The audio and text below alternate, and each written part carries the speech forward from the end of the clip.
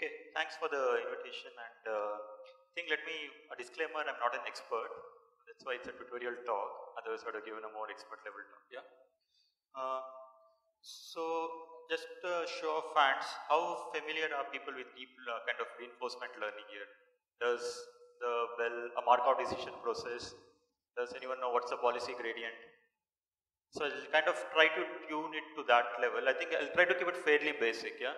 Since it's going to be a weekend morning, I didn't want to go too much into the details, but it's still going to be a bit fairly math heavy, yeah.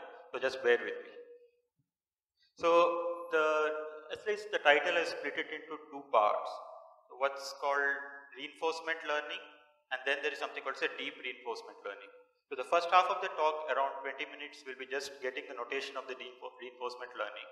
And then towards the end, we will kind of shift gears towards the deep reinforcement learning. And mainly we'll focus on one algorithm which is called as a policy gradient, and we'll try to derive that, right? So I don't plan this tutorial to be fully exhaustive. So this is just to give you some pointers to get started from where you can read up further, yeah? So essentially the motivation for deep reinforcement comes from this fact, right? As humans, we kind of learn by interacting with the environment. Think of an infant trying to walk, or you're trying to learn to balance a bicycle, yeah? So no one explicitly going to teach you, given examples of that. Okay, you're sitting in the right position, so you get a label 1. You're sitting in the wrong position, you get a label 0, etc., right? So you go deep dive into the environment. For example, you try to walk, you fall down, or then you kind of get hurt, that's your reward, -1. Or you kind of get up and suddenly you know that you're trying to figure out the balance, so you get reward of +1. And then you kind of slowly you get a sense of what it means to walk, or what it means to ride a bike, by just trying out things, right? So that's essentially where humans are learning. No one giving you, there's no explicit teacher as such saying, okay, this is 1 0 1 0 1 0 in a conventional machine learning framework, yeah? And that's essentially going to be the motivation for reinforcement learning. And so the couple of things here, right? As humans, we are acutely aware of how our environment responds to what we do, right? That's the key thing here, right? We are acting in an environment, we do something, and we kind of get feedback, right? So we know how the environment is responding to the actions we take. And second part is the most important part, right? We seek to influence what happens through our behavior, right? Once you get the reward, I kind of now control how I should do my actions so that I can get my rewards better, yeah? So essentially, a reinforcement learning is just a computational approach to kind of formalize this notion of learning, yeah? And this is what we call as learning from interaction, yes? So in contrast with, you have this supervised learning where you're learning from labels, then this unsupervised learning, no labels. So it's kind of, the way to think is that this is a way of learning from interaction with the environment, yeah? So technically a reinforcement learning agent learns from interaction with the environment to achieve a desired goal, yeah? In summary, this statement essentially, I think the rest of the slides are just going to be, how do I mathematically concretize this one statement, right? What is the mathematical formalism for just to make sure, how do you kind of model this statement? Learn from interaction with environment to achieve a desired goal. So there are kind of, I won't go into a lot of applications. There are quite a lot of applications, like for example, where this motivation is coming from, but I started with the way the humans learn as a motivation, but that's what not we're interested in. We're actually interested in a lot of various problems, right? For the classical example is learning to play games, control systems in robotics, or even recommender systems, right? Can be cast in a reinforcement learning framework, or even trading, or at a very high level, even some standard supervised learning problems, kind of if your problem with certain non-differentiable loss functions can also be cast as a reinforcement learning problem, yeah?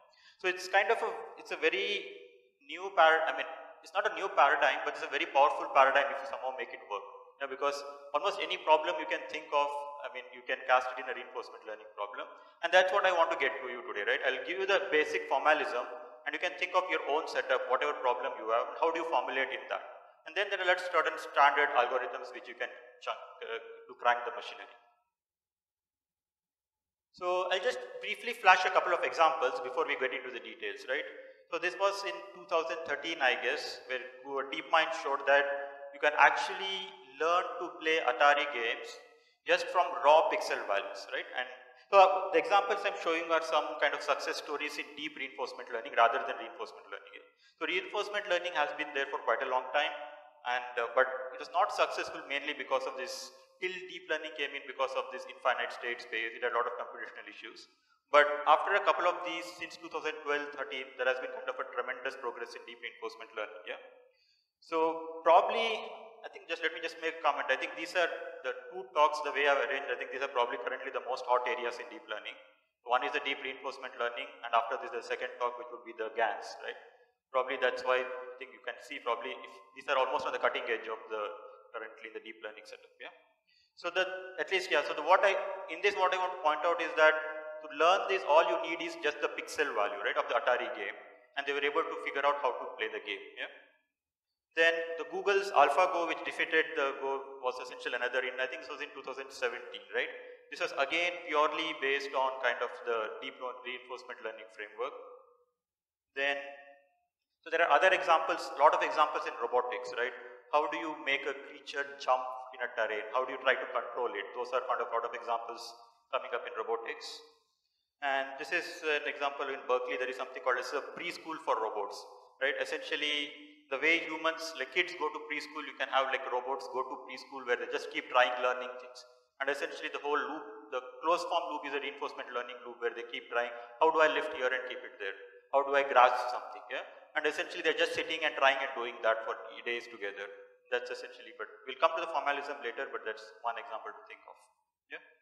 So I'll also give one example in a recommender system, and this is exactly also what I'm trying to, this is some work going on in our labs which I'm trying to cast even a recommender system as a deep reinforcement learning problem. Say for example, you say I'm looking to buy some dresses, you get some items in the catalog, then you say the user actually clicks on a blue dress, then it shows some blue dresses, then again the user converses, say show me only sleeveless, then again it picks up sleeveless dresses, etc. Yeah. So this is the way you again see that you're interacting with a catalog, you're making some actions, the system is showing you some results, and you're getting a reward in the end. What is the reward? Someone adds that item to your cart, right? Again, how do you formulate? We'll come to that, but again this sort of simple multimodal conversation system or learning your recommendations can itself also be cast as a deep reinforcement learning problem. Yeah? So I'll also point out to this thing site called as OpenAI Gym, which is essentially a lot of these examples which I'll talk about are coming from there, which is essentially a series of video games. You think of it as more of an test bed to test your deep reinforcement learning algorithms, right? So you'll get an example of some game where there is some AI agent which is one side, and you are trying to your reinforcement learning algorithm to kind of win the game, yeah? So there are a lot of games in that. Yeah? Okay, so that's the introduction. Now I think we're going to do a deep dive into the deep reinforcement learning framework, yeah? So I'll again come back to the formalism, which is an agent learning from interaction with the environment to achieve a goal, yeah? And this is what we want to formalize. What is an agent? What is an environment? What do you mean by an interaction? And what is a goal? And how do you achieve that? Yeah. So as I said earlier, so this kind of, there is this whole concept of supervised learning where you're given explicit labeled examples to learn. Then there's unsupervised learning, and what we're talking about, the third paradigm, which is called as the reinforcement learning, where in a lot of examples it's often impractical to obtain labeled examples which cover all possible scenarios. That's why it's a very natural way to kind of formulate problems in the reinforcement learning setup. Okay. So before we even understand deep learning, we need to speak the jargon of deep learning, right? If there are, I mean, if you think these are all very familiar, then please raise your hands, then I won't cover. But this is exactly what we're trying to cover, right? What is an agent? Environment, state, action, reward, policy, return, value function, model, right? These things, any problem you think of, if you can actually map your things to these things, then you know how to cast a problem in RL framework, yeah? So we'll just go one by one, and that's essentially the main talk, yeah? So my references for these are two things where I prepared the talk. So one is this Richard Sutton's book on reinforcement learning. There is a new edition. I think the book is pretty old now, so he's writing a second edition of the book that is freely available online. And if you want to go deep, chapter 1 to 3 are the things where you'll get a good sense of reinforcement learning, right? But after 1 to 3 you can actually stop. After that it's all classical reinforcement learning. then you probably deep reinforcement learning, hardly there are not many textbooks out there yet, but kind of the example I'm taking is from this Karpathy's blog on the deep reinforcement learning. That's the working example I'm using to explain some of the concepts. Yeah. Okay, so let's dig deep now. Yeah. So essentially we are trying to formulate this agent environment interaction. Yeah. So again, we'll reiterate the same thing. So an RL agent must be able to do three things. It must be able to sense the state of the environment. Yeah? It must be able to take actions that affect the state. And the third one, the agent must also have a goal relating to the state of the environment. Yeah? So this is the diagram, I think probably try to memorize, right? This is what we'll have to keep using back and forth again. Yeah? So there is three things here. So the agent and the environment. Yeah? So the agent is the learner and the decision maker is called the agent. Yeah, I have an example. Okay. And the environment is the thing it interacts with is called the environment. So an agent is someone you're trying to learn, right? An RL agent, some trying to make the action. Environment is something which is completely outside the agent. Yeah, that's how you think of the environment. So the boundaries are all depend upon the problem. It does not necessarily mean that the environment and agent can also be the same person or it can be the same robot. It's essentially where you demarcate, I have to take an action. Whatever is outside the agent is environment. Yeah. So the agent actually takes an action. Yeah, the agent selects an action to perform. Yeah, it could be here that I'm trying to get up or trying to walk. Right, that's an action. So the environment actually gives out a reward for the action. Right, you take some action and you get a reward out. And the state is essentially once you get that reward, the state gets modified. Yeah. So we'll again reiterate these three things, but things you need to remember are action, reward, and state. So the agent takes an action. The environment gives you a reward, based on that the state changes, then again the agent takes the next action and this is a control loop or this is a closed form loop that keeps continuing. Yeah? That's the basic formalism of an RL form. So we're going to use this example throughout. Yeah? So this is what is called as one of the games in the open gym. It's called the Pong game. Yeah? So let's spend some time on what is that we are trying to do here. Yeah? There is a video here, but it does not work. So let me just directly go to this part. Yeah. So this is think of this as a classical ping pong, right? Whatever your table tennis. So what you see that there are two paddles here. Let me see if I can. Yeah. So this is one paddle here. That's another paddle. These are two ping pong pads. Yeah. So this paddle is controlled by an AI agent. That's essentially the game who is controlling it. Yeah. And this is you are playing this paddle. Yeah. So your goal is essentially you can move the paddle up, down, etc. And there is the ball here. Yeah. So you essentially take this paddle, hit the ball, and it goes up here, and then this guy hits back, and that's how you play the game. You're essentially playing a ping pong on this grid of say 200 cross 100 pixels. Yeah. And every time say you hit this ball, let's say the AI agent or the game cannot intercept it, and it goes out of the boundary, then you win. Yeah. So if you essentially this guy hits it and it goes out and you cannot intercept it, then you lose. Yeah. So if you hit once, you get a reward of 1, or think of you lose, you get a reward of 0. So essentially there's a counter here which says how many wins you get, right? And that's how the game proceeds. So essentially, classically it's just a TT game, table tennis game, right? You're just passing the balls anyone. And the only thing what the goal here is that I need to figure out how should I hit. Yeah. So the green guy, what you see, right? That is the RL agent. So I'm going to play this game for many times, many 200,000 times, and figure out how to play this game perfectly, right? Without any supervision. Yeah? No one is going to tell me how to play the game, right? You have the game engine which is you're playing with. You think that you're going to play with an opponent, yeah? And somehow you're going to play around and then figure out how I'm going to win. Yeah. So that's the setup. So that setup is pretty clear, right? So any issues on that? Okay. So the agent plays one of the paddles and the other paddle is controlled by the game, and your goal is actually to learn how to play the game. Yeah. So that's the reinforcement learning framework. Let me just briefly mention one point that if you want to learn this, right, the AI engine, which is the orange one, it cannot be a perfect engine, right? If it's a perfect engine, that means that you're never going to win. And you're never going to get any feedback on what kind of actions do I need to make to win. So typically, generally, this game system is also an imperfect AI system, right?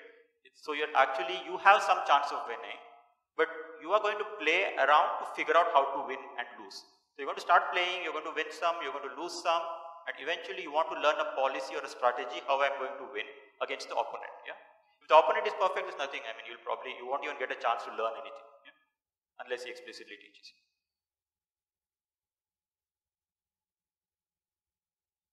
Okay. So in this context, okay, so I'll tell coming again. What is the agent? Agent is the green paddle. Yeah. What is the environment? Everything other than the green paddle. So the entire array of the whole game. That is your environment. What is your action? I can take either the paddle up or down. Right. Essentially, I'm moving paddle up and down to intercept the ball. That's why that is the action. So what is the reward? Either I win the game, I lose the game, or nothing happens because is just in some state of the game. And what is the next state? State is essentially the whole image, right? So you get the ball at green, you give one smash, it goes around, and then you get some reward, and after that the state changes, which is essentially the new position of the ball. Yeah. So that's how you abstract this problem in this set. So now we'll start introducing a little bit more notation here. So we call the action as an AT. Yeah. We call the state ST and a reward RT. Yeah. And a game essentially is a sequence of this, right? You start with state S0, you get an action A0, you get a reward R1, state changes to S1, you take an action A1, you get a reward R2, you keep continuing till you hit a terminal state. And what is the terminal state? You either win or you lose. At that point you stop, the game restarts, you continue. Yeah. That's essentially how you are playing the game. And this is a mathematical abstraction to that gameplay. Yeah. So again, I'll reiterate a little bit more. So the agent receives a representation of the environment which we call the state ST. Yeah. And the state S belongs to this capital S, which is the set of all possible states. Yeah. On the basis of ST, the agent selects an action AT, which is also belongs to some space. Yeah. One time step later, as a result of the action, the agent receives a scalar reward RT plus 1. Yeah. Again, so this is a little bit, if you look at the literature, there is some confusion between RT and RT plus 1, but I prefer this notation where you get ST, you make an action AT, after one time step you get a reward RT plus 1, and then the state of the system changes to ST plus 1. Yeah. So that's your closed form loop. Yeah. So a little bit on how we want to do is actions. Again, to generalize this, actions can be any decisions you want to learn to make, right? So anytime you think about problem, you need to think what is the action, right? What is my action? Here the action is very simple. I move the paddle up, I move the paddle down. But okay. And state, what is state? State can be abstracted by anything you think the action has to be influenced by. It does not have to be a perfect everything, right? It can be a simple thing, what set of features you think will be responsible for the action, right? It's all the game of how you model your state. And in the end, the agent's goal is actually to maximize the total amount of reward it receives over the long run. Yeah? But I won't formalize this statement yet, that's what we'll do in the next couple of slides. So again, we'll come to this Pong example, right? So what is state? Now more precisely, state is nothing but this 210 cross 160 cross 3 RGB image. Yeah? So again, this is how we'll be, where each pixel in the image is some number between 0 to 255. So think as this roughly 100,800 numbers is your state, yeah, which is what you want to do. Yeah. Your state is a vector of 100,000 dimensions, which is I just flattened this 210 cross 160 cross 3 image into a long vector. Yeah. What is action? Action is either binary, up or down, right? There are only two possible states. And what is the reward? Reward can be three things. +1 if the ball went past the opponent, -1 if we missed the ball, and 0 otherwise. 0, most of the time you're playing it to be 0, right? Because nothing is happening, but only at certain points you either win or lose, and that's when you get the reward, right? And the whole point is to figure out how do I get this +1s a lot. That's essentially. So your goal is essentially to decide how should I move the paddle up and down based on what I see in the image, so that I get lots and lots of reward. Yeah? So before I move into something, I'll just briefly something formalism called, so you probably have heard the term Markov decision process, and a Markov decision process or a MDP is another RL task with a certain special property called the Markov property. Yeah. So what does it say? Yeah. So this is essentially a way of kind of simplifying our state dynamics. So what does that mean? That I take some action, I get a reward, my state changes, right? Something happens to the state, which is essentially what I'm showing you here, right? So ST plus 1 is a new state, RT plus 1 is a new reward. In principle, this change can depend upon the entire history, right? You can go all the way back to your game or whatever, everything it can depend, right? So Markov assumption states that it depends only on two things, right? Which is essentially your previous history, which is ST and AT, the last state, yeah? So the one example which I find it very interesting to think is, think of playing the game of chess, right? So chess is again a classic, you can formulate in RL framework, but anytime you want to make the next state, so all that you can do is depends upon the current state of the board, right? You don't have to know how you came to that board, right? It really does not matter whether you took an action from there, there are multiple ways of coming to that state. But once you are in that state, that's all it matters. Based on that, I can figure out what should be the next action and reward I should take. Yeah? That's essentially the Markov property. Yeah? And I think most of the problems you see kind of implicitly assume this is the Markov assumption. Yeah?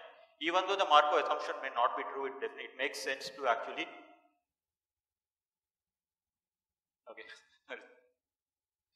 formulate this as the Markov decision process. Yeah? Okay, so now coming to we need to speak the basic RL vocab. So we know what is an agent, we know what is an environment. Agent is the paddle, environment is your entire grid, state is actually the pixel values, action is move the paddle up and down, reward is +1, 0, -1. Yeah? That's the reward you get. So now we come to the other four things, which are policy, return, value function and model. Yeah? So once I get these four things, I think you'll have a clear understanding of what is a reinforcement learning problem. Yeah? Okay. So we now come to something called as a policy. So at a high level, policy is something, what is the action you want to take? Here, I mean, abstractly, what is it? I want to decide whether I want to move the paddle up or paddle down. But at each step, the agent has to implement a mapping from state to an action, right? Given a state, that is the pixel, given this current, how the current state of the game is, I want to decide what should be the action I need to take. Either should I move up or not. That formalism, the way of mathematically writing that is called a policy, which is what we use the notation phi of A given X. Given that I am in state S, what is the probability that I will take an action A? Yeah? Given that this image, what is the probability that I will move up, or what is the probability that I will move down? Yeah? So most of the deep reinforcement learning will use this notion of something called a stochastic policy, right? Which is essentially you, rather than taking a deterministic policy whether I can move up or down, all these compute is some kind of what is the probability that I should move up, what is the probability that I should move down, and you start sampling for it, right? So if you say probability of moving up is 0.9, moving down is 0.1, you actually toss a biased coin with probability 0.1. If it is head, you take that action, otherwise you go, right? And it actually looks very simple, but there's a very strong reason why you want to use stochastic policies, because you want to encourage a lot of exploration. So if you don't use stochastic policy, you're always taking the best action, you're not encouraging too much of exploration. So you want to take the best action most of the time, but sometimes you also want to take other actions so that you can figure out some other possible ways of winning the game. Yeah? That's why the whole notion of a stochastic policy becomes important. So that's the probabilistic formulation. Okay, so in this, what is it, right? So in this game of Pong, it's quite simple. It's the probability of moving the paddle up or down, right? Which is probability that the paddle is up, or the probability that y is equal to 1. Yeah. Given the current image, which is this 210 cross 160 cross 3 image. So essentially, I'm trying to learn a function from this 100,000 numbers to a probability which says whether I should be up or down. Yeah? That's all there is to what is the policy. So we figured out now what is the policy. Yeah? But now comes to the question, okay, I know what is the RL framework, I know what it means to be, what's the policy. Now, how do I learn this policy, right? So what is the formalism you can give me, or what is the mathematical machinery you can give me to learn the policy? And for that, we need to bring the concept of a return. Yeah? Can you see, I can't see the time there, I just want to make sure I'm right on time. Oh, so this is a bit frozen here.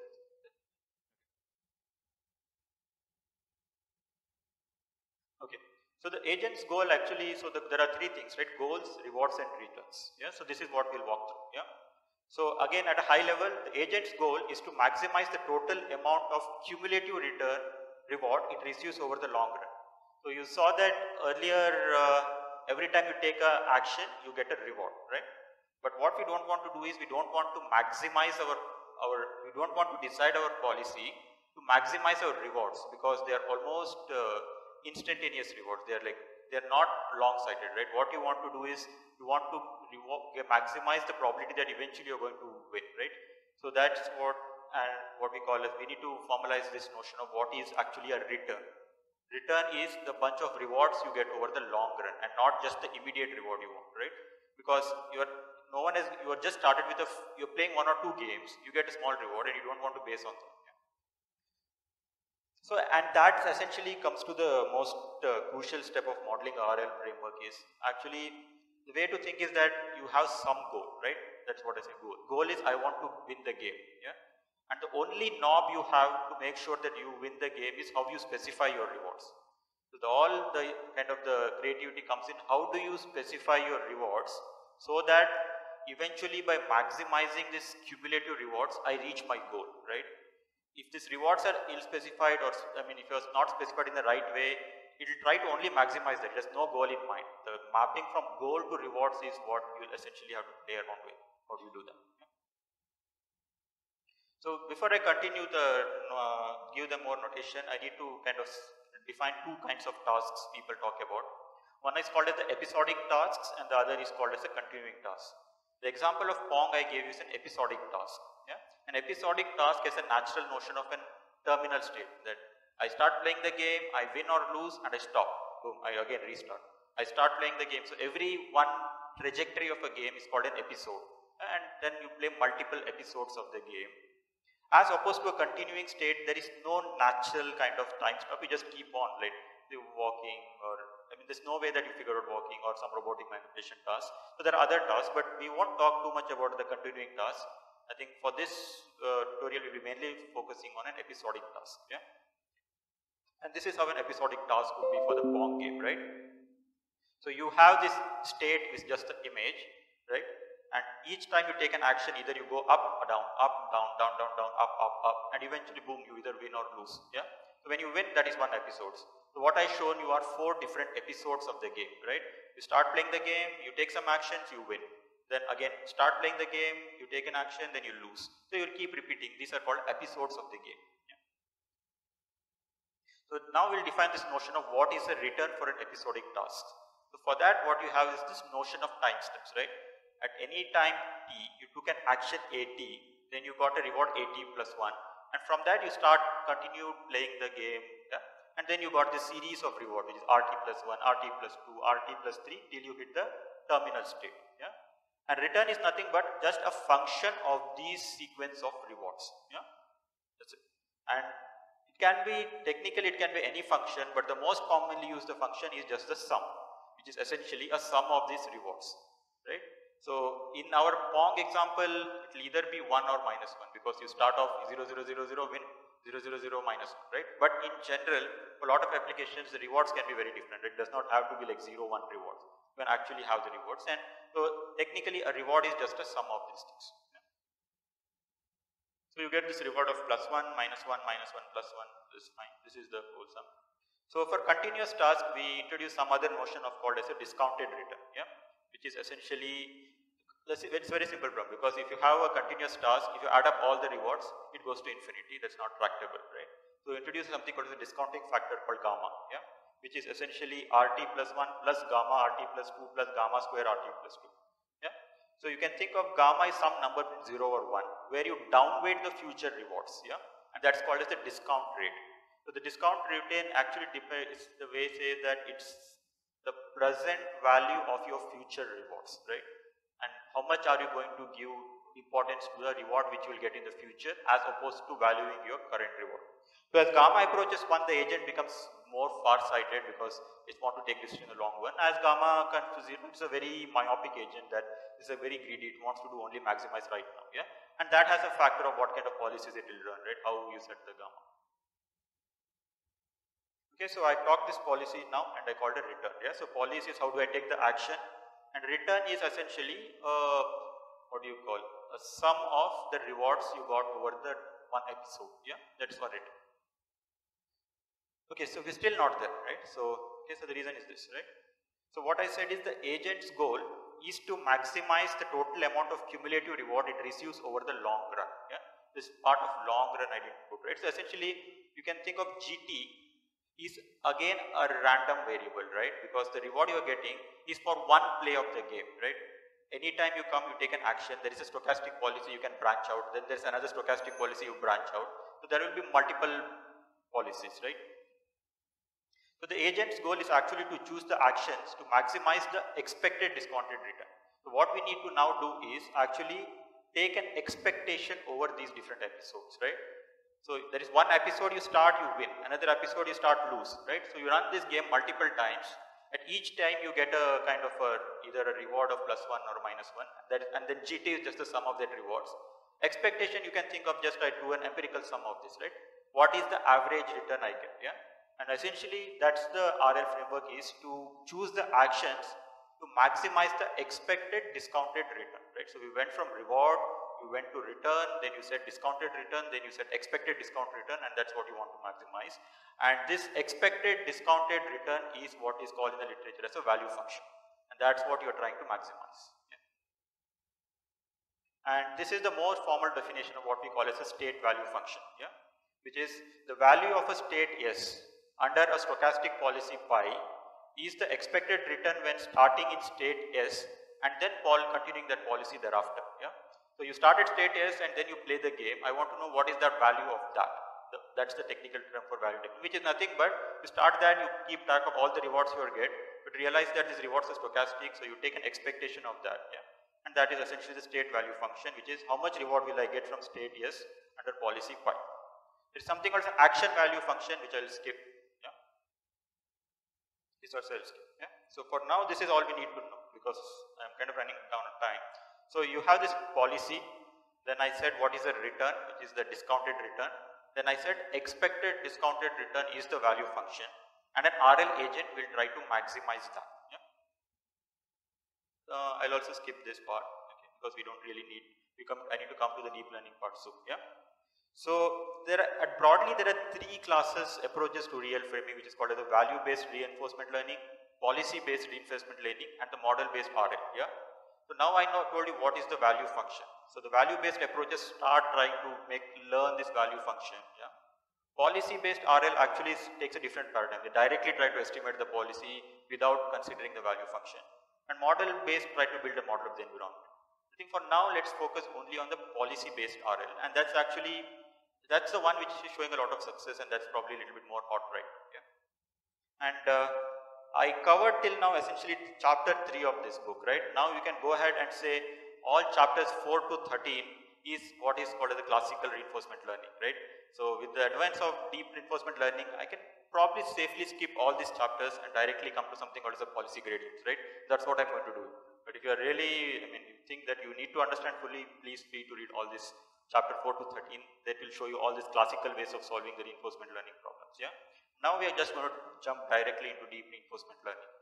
With this motivation, I think it's pretty simple to see what's happening here. Yeah. So again, I'll recall a little bit of notation, right? So for me, it's always this notation. I think that's why I keep putting this again and again. It's always have to be very clear about what are we talking about. Right? So that's a goal, that's a reward, which is the RT. Return is the cumulative discounted return over the long run. Value function is the expected discount return. Policy showed you how to take actions. And the agent's goal is to find a policy to maximize the expected discounted return. Yeah? So deep reinforcement learning essentially is that, right? I told you there are three ways of doing it: value-based RL, policy-based RL, and model-based RL. So why not use deep neural networks to approximate the value function? Use a deep neural network to approximate the policy function, or use a deep neural network to model the environment. Yeah? And those essentially are the different things, right? So the earlier successes, that the Atari paper came from something called as the approximating the value function. That's technically called a deep Q network or the DQNs. Yeah, I'm going to skip DQNs for this entire tutorial. I'm going to focus on something called as a PG, which is the policy gradients, which directly try to optimize the policy. Yeah, and there is another algorithm called actor critic. Yeah, so if you want to go back and learn again, I think PG and AC are the things you will really want to focus on. Yeah, because that's essentially where they are much easier to understand, and that's where they're showing a lot of potential. Yeah. So we'll focus on this algorithm called policy gradients. Yeah. So what I said, yeah. So first notion we need to get is that I defined this policy, stochastic policy, which said how do I take an action. So now I need to start to parameterize this. Yeah. So I'm going to say that this policy depends on some parameters theta. Yeah. And how does it works in our place form? Pretty simple, right? You take your image, in simplest case you could just pass it through another neural network or a deep neural network, or it could even be a CNN, right? So I took this kind of 210 cross 100 cross 3 image, passed it through a deep neural network, it could be a CNN or any neural network, and the output I put a softmax layer, which is either 1 or 0. 1 means I move the paddle up, 0 means I move the paddle down. That gives me a parameterized policy of moving my paddle either up or down. So what is this modeling? Given any image ST, what is the probability that I take the action AT is up or down, right? That is essentially the policy network. Yeah? And the whole goal is now try to learn the parameters of this policy network in the reinforcement learning paradigm we discussed earlier. So the goal is to learn a parameterized policy that can select actions without consulting the value function. Yeah? But technically, note that a value function will still be used to learn the policy parameter, but is not required for action selection, as in the queue-based, the value-based algorithms. Yeah, those are familiar with that. So again, we'll do the standard deep learning trick, right? So I have a policy parameter theta, which are the parameters of this CNN. Yeah, and I want to maximize the performance measure called J of theta. As usual, we'll do stochastic gradient descent. The only thing is this is what you are trying to maximize it, so I'll do a stochastic gradient ascent. So theta t plus 1 is equal to theta t plus alpha into gradient of this thing. Yeah? So essentially the whole literature, probably you can write like 20, 30 pages on what are the different ways of computing this gradient. That's all the policy gradient is about. Yeah? Right. Yeah. So I think again now we'll come back to the same, right? So essentially we said we want to maximize the discounted return. So we are going to, the performance measure would be that value function we are trying to maximize. So given a start t, I'm going to play the game and I'm going to get a lot of rewards. How do you want to maximize? Yeah. So the whole thing is how do I find the derivatives of that, right? And this is a little bit, I'm not, because lack of time I'll keep this. This probably is the most crucial part on how do you compute the derivative. There are two standard tricks people use, yeah. The one is called as the log derivative trick and the other is called as the gradient of the episode. Yeah. So the log derivative trick actually takes the gradient of an expected value of a function of f of x. Yeah. So bear with this. So this is gradient of expectation of f of x is nothing but expectation of f of x plus this term. Yeah. This is the trick we'll need to, right? We'll forget the derivation, but eventually this gives you a way to push the gradient inside the expectation. Yeah. And that's very helpful because it helps us to do now the expectation via empirical averages. Yeah. The second is actually we also need to compute the log probability of an episode. The way to think about is that I run the game, I get a bunch of states. So I just want to see what is the likelihood of this trajectory, right? So, and that's where all the dynamics of the way you're defined come in, right? So essentially here you say that what is the probability of the first state, and then given this state I take an action AT. This is my probability, that is the policy, and then I take this action AT, I am in state T, what is the probability that I move to ST plus 1, and this again I am invoking the MDP, the Markov property, because it does not depend on anything else. So this is all the trajectory, and then I essentially bring the log in and sum it up and take the derivative, and all this it comes up to is that the derivative depends only on the policy. That's probably the beauty of this. Essentially the state dynamics completely disappear. Once with policy gradient, I really don't need to know what is the Markov property, how the states are evolving, etc. All I need is the gradient of my policy network. Yeah, and probably that's the whole thing. This is essentially the final takeaway of this whole talk is this equation, if you remember, right? Which is essentially the gradient of my value function with respect to the parameters theta of the policy is an expectation over the trajectories. When I say expectation, think of that you're playing a game, you got 1 episodes, and you play a game 1000 times, you get 1000 episodes, right? I'm just going to sum that over 1000 times. Yeah, that's how I take the gradient. The interesting thing is these 3 parts. What are these parts? This is my total reward. So I play the game once, I got the reward of 1. I gave the play reward, I got a reward of -1. You're weighting by this, and this is your standard. Think of, if you're saying this is your standard loss function, log likelihood loss of the softmax, right? So the interpretation of this equation, I think you can see it in this one. Yeah. So this again comes to a standard. So if I think about in a standard supervised learning setup, right, I can think of that I have a CNN and I am predicting 1 or 0, should I go up or down, right? I can actually give you a lot of examples. I give you this image, I say move the paddle up, I move the paddle down, up, down. So that would be a standard supervised way of learning this network, yeah. But the thing what is happening here is that you really don't get supervision at that instance level. All that you get is you play the game to the end. Then you get a reward of either +1 or -1. Now I need to figure out how do I have to propagate that reward back to every action I take. Because right, what you are getting is, you, for example, you figuring out there's a long run and then this, yeah. I think I'm out of time, right? Okay, let me just end with one slide. I have 2 more slides, I'll just end it, yeah. So the reason why policy gradient is important is that maybe I think if you want to learn one method in deep reinforcement learning, that would be the policy gradient, right, if you want to read up more. And essentially, it's actually much simpler to approximate the policy gradient. And the choice of policy parameterization is a good way of injecting the prior knowledge. There are very stronger convergence guarantees are available for policy gradient over action value methods. So the next step from more advanced topics, if you move next from here, is the equation I showed you actually does not work that well in practice. Yeah? The theory is the same, but you have to control the variance of that. You use something called as the baseline estimator to subtract, to decrease the variance, and that's what you'll find probably papers written on how do I control the variance of the gradient of the value function. Yeah? That's essentially all the literature is about, to get better estimators of the gradient of that value function. Yeah? And then there's a next line called actor critical algorithms, which use both the value function and the policy gradient, which will not talk about. I'll end up with 2 slides, right? So can reinforcement learning solve all kind of problems? No, right? And that's what I want to go and think about. What are the other kinds of setup you think probably RL cannot solve, right? So this is one game which is called as the Montezuma Revenge, where it's known to fail very miserably. Here, if you just summarize everything, it's fine, but what is happening is that the key part of the game is that the agent has to figure out that there is some key here. The key will unlock me to some hidden treasures, and I open that, I get some reward. And humans, when we are playing the game, it's very natural for us that key means something, right? So we really don't explore too much, we just directly go to the key. But in order for a machine to figure out, or an RL agent to figure out, it has to run lots of trials till it figures out that hitting the key is the right thing. And that's why there's a lot of, in this game, I think it's very easy humans can do better than RL in this case, yeah? And I think I'll just end with this slide as a thought for you, right? You want to think about, with all the hype and all is can AI be dangerous, right? Probably with supervised learning, people think it's ridiculous to think of where does AI have any negative consequences. But if you think about now with what I told you with RL, right? So RL can actually be programmed to do something beneficial. But look at it in the end, all that it cares is that I just want to achieve my goal, yeah? And you specified some reward. You never specified with how do I achieve this goal, right? It can actually figure out that there is a very destructive way of achieving this goal. All that cares is that I just want to maximize the reward. I can say that my reward would be that goal is that drive to me the airport as fast as possible, right?